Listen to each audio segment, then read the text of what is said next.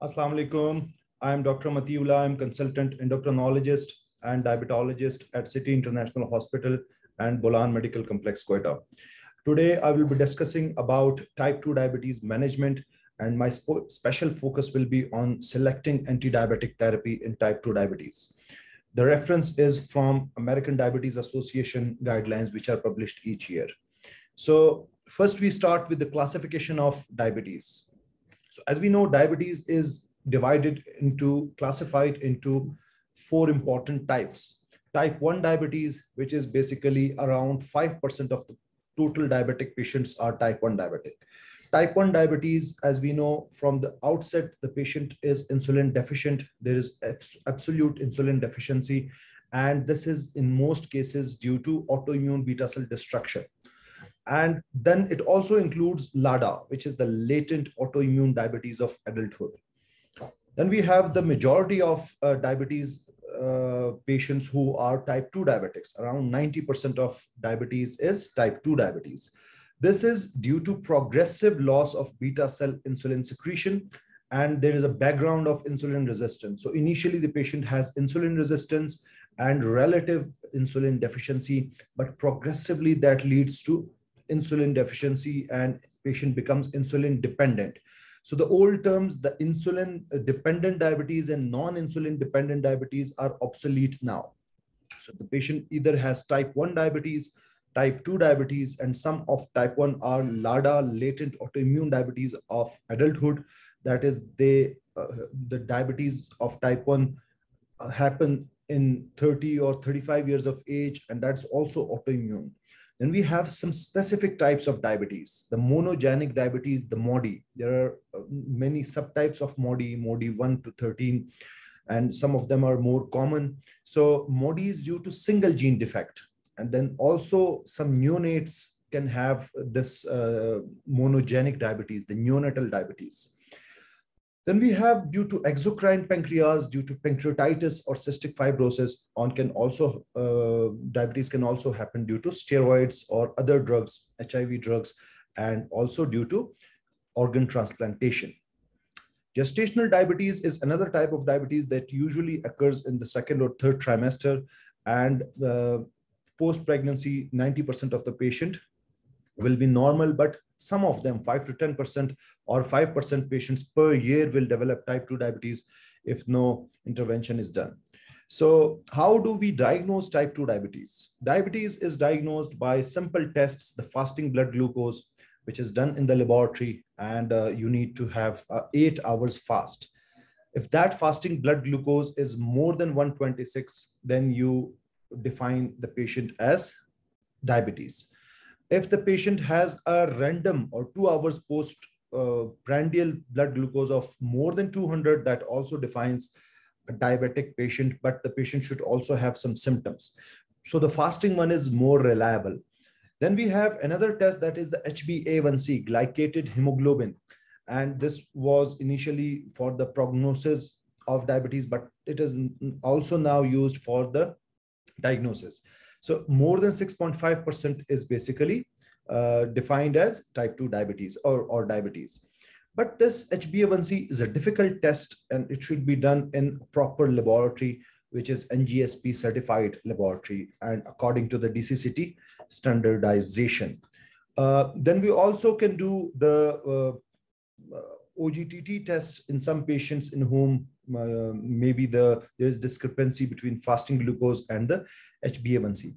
In the OGTT test, if 2 hours post glucose load blood sugar is more than 200, that also defines it as diabetes. So any two of them, either fasting or postprandial 2 hours more than 200, or if it is OGTT 2 hours more than 200, or HbA1c 6.5%, any two of them can define a diabetic patient. Any two more than the reference range. So for the fasting glucose, 126 is the reference range for diabetes. And between 126 and 100 is pre-diabetes, and less than 100 is normal. For the postprandial, 140 to 200 is the pre-diabetes range, and less than 140 is normal. And if it is more than 200, that defines diabetes. For the HbA1c, 5.7 and 6.4 is the pre-diabetes range, and 6.5 or above is diabetic. Less than 5.7 is normal. Okay, so one thing to remember is the natural history of diabetes type 2. So when we diagnose, as you can see, at the time of diagnosis, we already have had this diabetes for 5 years. The onset was for around 4 or 5 years, or even 6 to 7 years. But this was latent in that patient. There were no symptoms. It was incipient. And the patient now has some symptoms, or is now has done the screening test, and we have diagnosed it. So you should understand that the macro and microvascular complications have started even 5 years before that. And in the pre-diabetes stage, some macrovascular complications begin to develop. So at the time of diagnosis, you should understand that we should not wait further, and we should treat at the first visit, and we should be very aggressive in that treatment. So in that treatment, the key principles of selecting therapy is basically, there are 5 principles that you should understand. Type 2 diabetes stage, whether that is early diabetic or advanced diabetic.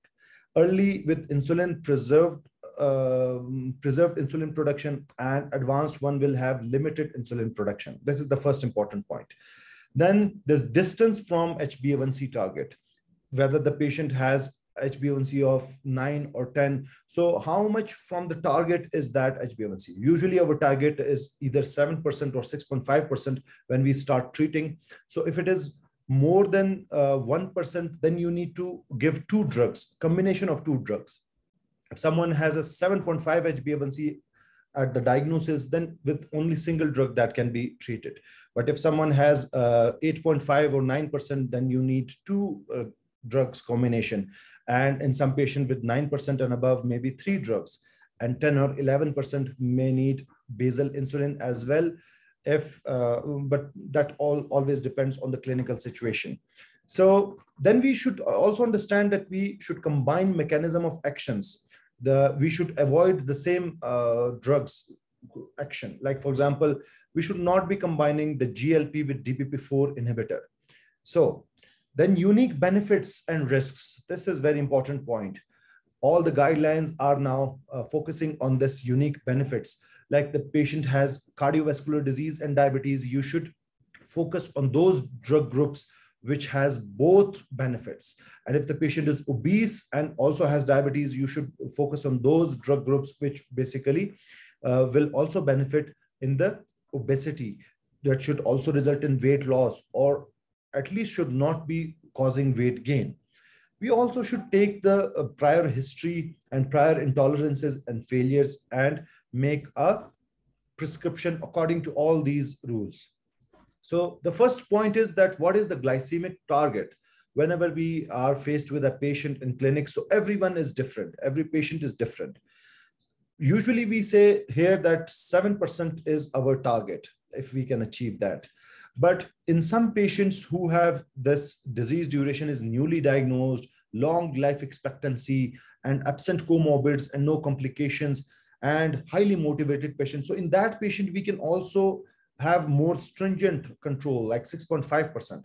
But if long-standing disease with short life expectancy or severe comorbids and complications, and the resources are less, and the patient is not very much motivated, so then, and also there is a risk of hypoglycemia. So in that patient, usually we can set a target of 7.5%, and in some patients, even 8%. So it varies from patient to patient. So usually our targets are the HbA1c should be less than 7%. The preprandial blood glucose should be 80 to 130, and the postprandial should be less than 180. And according to AACE, it should be less than 160. So once the targets are developed, then you can manage very well that patient.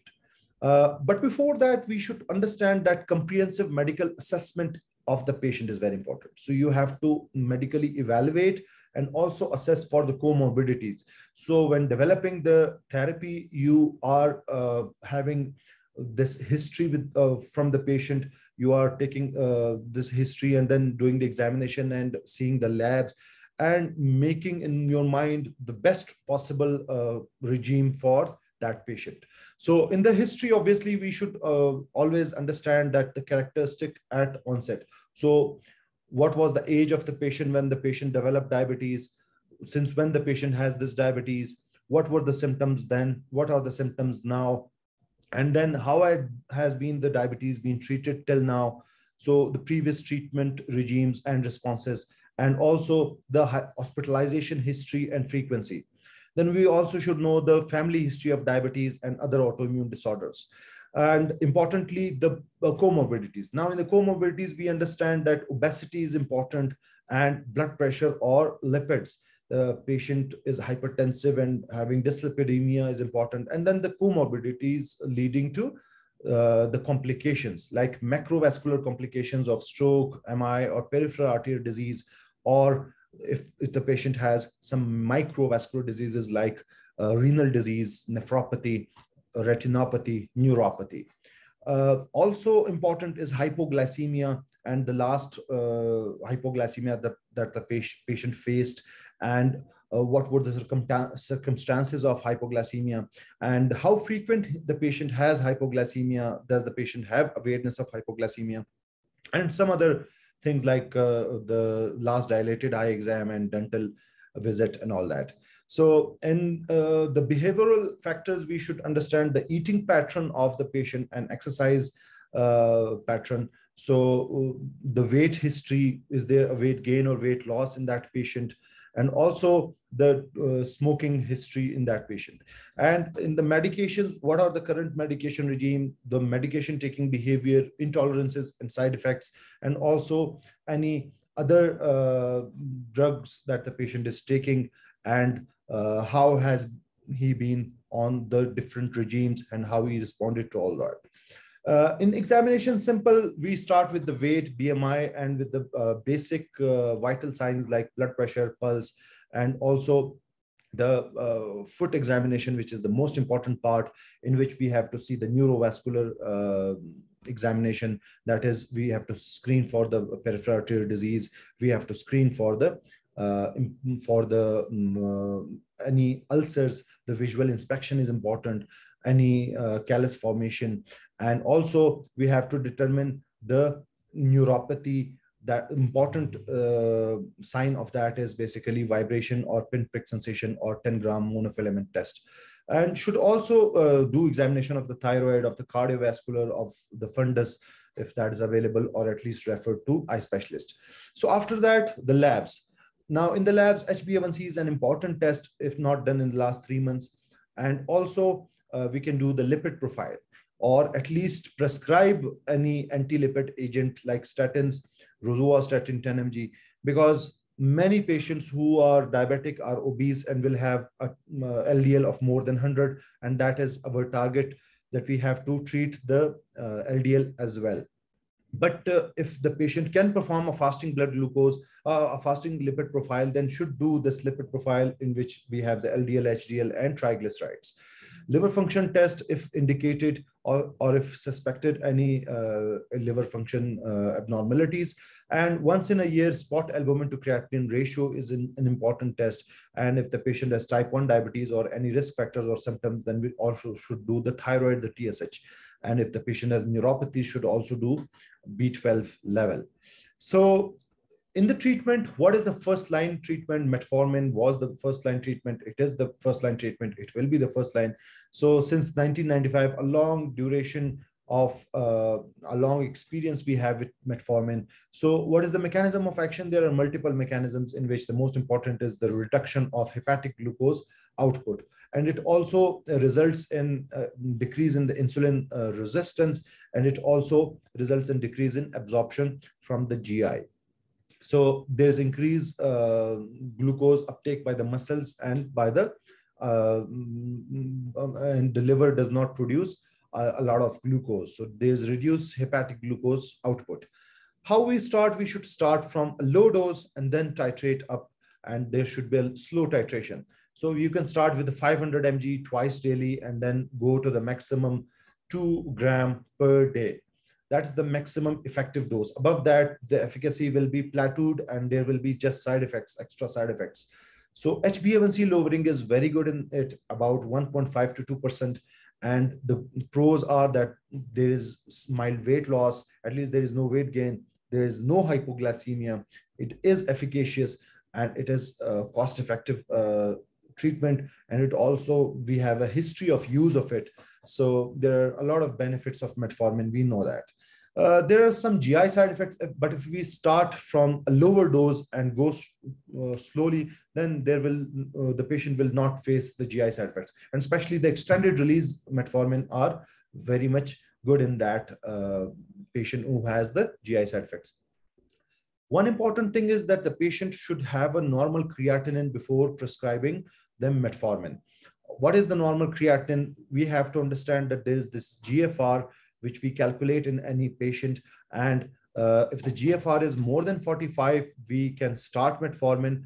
And if it is between 30 to 45, the patient is already on metformin, we reduce the dose to half.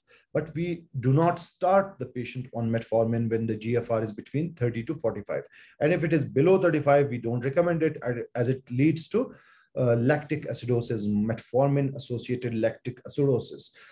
And we also hold it when the patient has some iodinated contrast procedure like angiography or CT scan, and also should understand that around 1 to 2 days gap is then given in restarting it.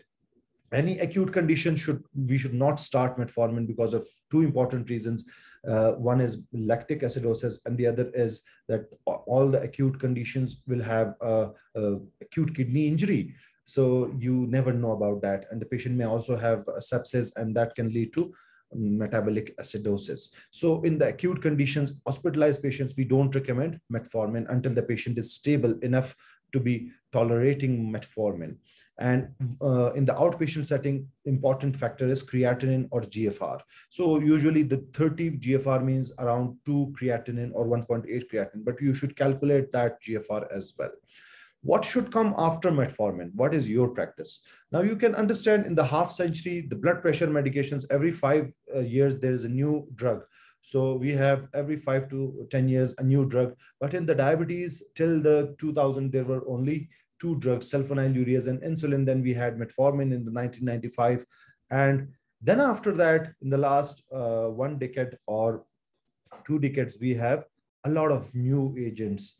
And that include the SGLT2 inhibitors, the DPP4 inhibitors, the GLP-1 receptor agonists, the glinides, the TZDs, and all that. Now, we basically can group all these drugs together and understand, but before that, you should understand what is the pathophysiology of type 2 diabetes. It used to be said that this is a non-insulin dependent diabetes and there is only insulin resistance. So that's wrong. There are a lot of mechanisms of type 2 diabetes.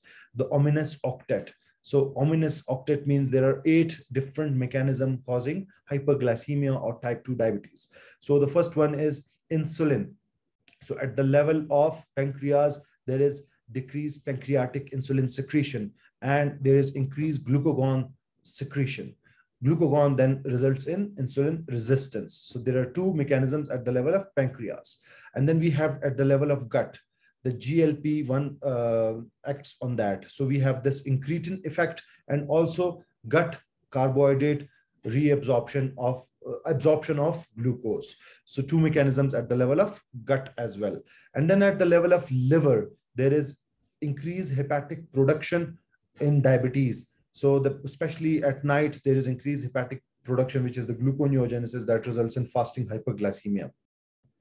Now, also at the level of the kidneys, the renal glucose excretion is decreased and the patient develops hyperglycemia because of that. And also the peripheral glucose uptake at the level of muscle is decreased. So based on all these mechanisms, we have drugs like at the level of pancreas, insulin and sulfonylureas both will result in more and more insulin production. And at the level of gut, we have the GLP-1 receptor agonist, which enhances which is basically the incretin enhancer, and also the DPP4 inhibitor. DPP4 inhibitors, actually what it does is that it increases the body's GLP-1.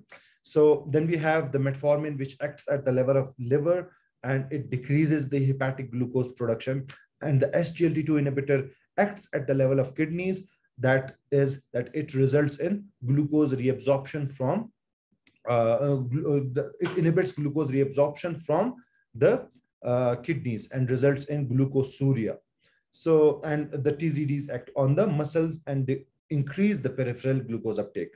So based on all these, there are 4 different groups: the insulin providers, insulins and sulfonylureas, the incretin enhancers, the GLP-1 receptor agonist and DPP-4 inhibitors, the insulin sensitizers, that is the metformin and TZDs, and the glucose excretors, the SGLT2 inhibitors.